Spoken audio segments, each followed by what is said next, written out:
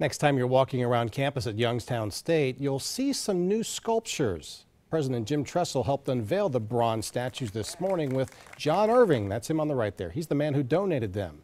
One there depicts a girl reading. She's with a cat. The other two also show children reading. Now, John Irving is a Youngstown native and YSU graduate. He dedicated the statues to his wife's parents and his wife's parents.